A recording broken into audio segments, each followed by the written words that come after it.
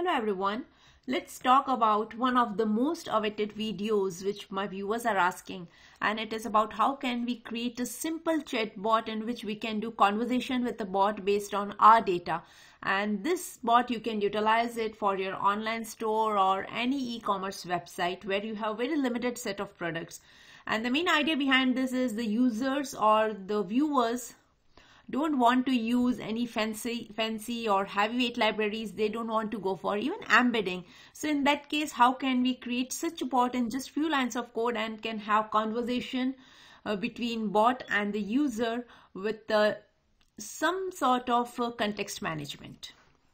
So let's see how we can achieve this using Azure OpenAI. So I have already written a few lines of code. I have already created an instance of Azure OpenAI and deployed the model GPT-3.5 Turbo with 16K.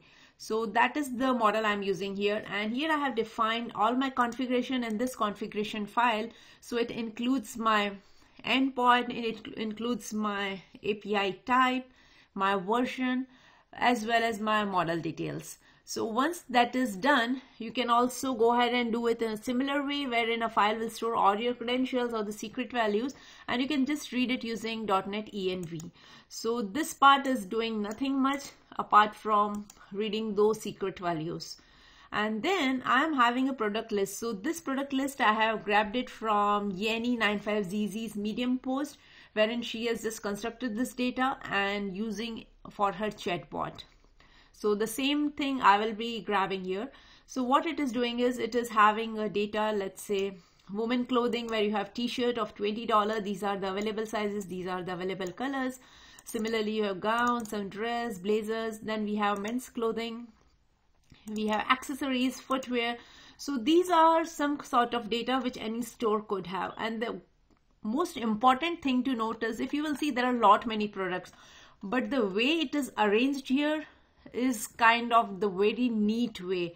So you must have created, let's say, woman t-shirt, price 20, size green, size small, color green. Then again you would have said t-shirt, price this, sizes. So rather than doing this, this is the more elegant way of I would say displaying the things or organizing the things. So instead of, let's say, 8 or 10 rows, it just fit in just 4 rows. So if you have a store which is having limited types of products, then you can just club it in similar kind of way, wherein it will reduce your tokens or the amount of text you are writing to display your products list. So this is the main thing which I want you to focus on. So just arrange your data in this way so that although data is more, but still you can manage it very effectively. Okay, so this is the data, the hard-coded data which I'm having. Then I'm setting up the context. Now we are dealing with the conversational app. So it means here in this case, GPT-3.5 Turbo, I need to define the roles. So we can have system, user, and the assistant role. So for the system role, I'm just predefining the prompt which will tell the system that, okay, what you are or which kind of bot you are. So we are saying role is system and you are a shopping bot and assistant for my online fashion store named this. Your role is to assist customers in browsing, providing information and guiding them through checkout process. Be friendly and helpful in your interactions. We offer a variety of products across categories such as women's clothing, men's clothing, and all these. Feel free to ask questions, ask customers about their preferences, recommend projects, and inform them about any ongoing promotions. And once all these are defined, I am just supplying my product list which I have created over here. So this is the context which I am setting as a system. Then this function is for making a call to our completion endpoint. So what we are doing is we are creating a client using Azure OpenAI. We are passing these three things: API key, version, and the endpoint. And like I said, these are defined in my configuration file. That's the reason I am able to read using this. Then I need to make a call to create, wherein we need to pass the messages. So now the messages should contain everything, whether it is a system message, user message, assistant. So if you're supplying everything, then it would be very easy for the bot to maintain the context.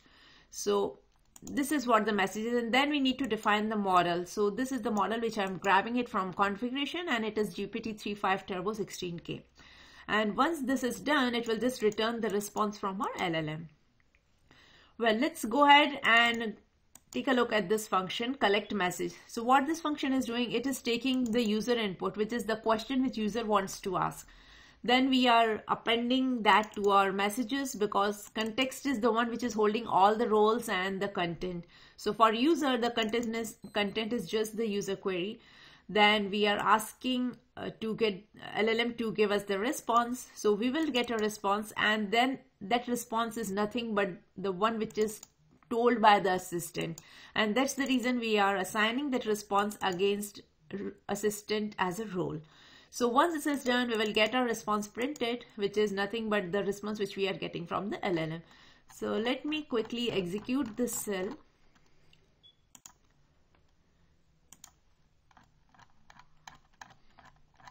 Okay, I will execute this function as well. Then I will execute this, and let's ask a question. So let's say you are on that website where several products are listed, and you want to ask something about, or you want to inquire about t-shirts. So we'll say, do you have t-shirts? And it is say, yes, we have t-shirts available. We offer a variety of options in terms of sizes and colors. How can I assist you in selecting the perfect t-shirt for you?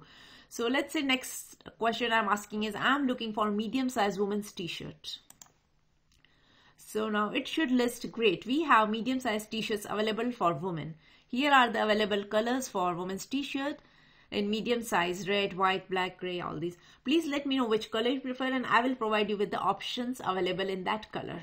And then user said, I need gray one. Cool, let's say what it will say. Perfect, we have gray t-shirts available in medium sizes for women, and here are the options. So please let me know if you would like to proceed with purchasing the gray t-shirt, or if you have any other questions. So let's go ahead and add one more item. I also want a teal color. Let me remove this first. I also want, oops, okay, I did some mistake. So certainly we have small size leggings in these various colors, and let me know if you would like to proceed with purchasing the black yoga. So I would say I want teal color. Let's say I want, teal color yoga leggings in small size. Okay, so now it is saying it is of $30. These are the size, teal yoga leggings. Okay, is there anything else I can assist you with? So let's ask it to print a summary of what we are trying to order here. So I'm saying create a table summary of my previous order. So these are the two things which you must have remember. So we ordered a gray t-shirt of medium size, and then we ordered a teal yoga leggings of small size, and the color is teal, and the total amount here is $50. Please note that these are the prices for individual items. If you decide to proceed with purchase, you can add these items to the cart. If you have any more questions or you need assistance, then let me know. Okay, now I want to know, how can I buy these two items? So let's ask this question to the bot itself, and hopefully it would help us. Okay, so here are the few steps. To buy your selected items, please follow these steps. Click on the add to cart button for each item you would like to purchase, and once you have added all the items you would like to buy, click on the shopping cart icon. So these are the general instructions. Click on the checkout button to proceed with the payment process. You will be asked to provide your shipping address and payment details. Please fill in the required information. Review your order details one last time to ensure everything is correct, and click on the place button to complete your purchase. And once the order is successfully placed, you will receive a confirmation email with the details of your order. If you encounter any issues during the checkout process, or you have any other questions, please don't hesitate to reach out to me. I'm here to assist you. So you have seen that how we have executed this end-to-end flow, starting from selecting the item, then displaying them onto the table, knowing the total amount, and how to proceed with the billing. So this entire thing is done in a very seamless and just few lines of code. It's like, I would say, we have not written even 100 lines of code, but still we were able to achieve the required output. So if your business is small and you don't want to get into those embeddings or vector databases, then this kind of app could be a perfect fit for you. I hope you got an idea how to achieve this particular small use case. And in my next video, I will show you how can you perform this search on using embeddings, wherein we will be talking about mid-size business rather than just a small size. Thanks for watching.